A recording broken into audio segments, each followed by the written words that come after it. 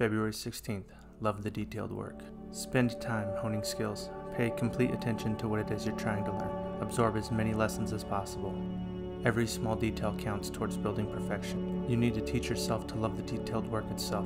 Once you develop that, there is no stopping you. This is more insight from Robert Greene's book, The Daily Laws. I have his book linked in the description. If you're interested in reading it for yourself, don't forget to like and subscribe for more of the short videos.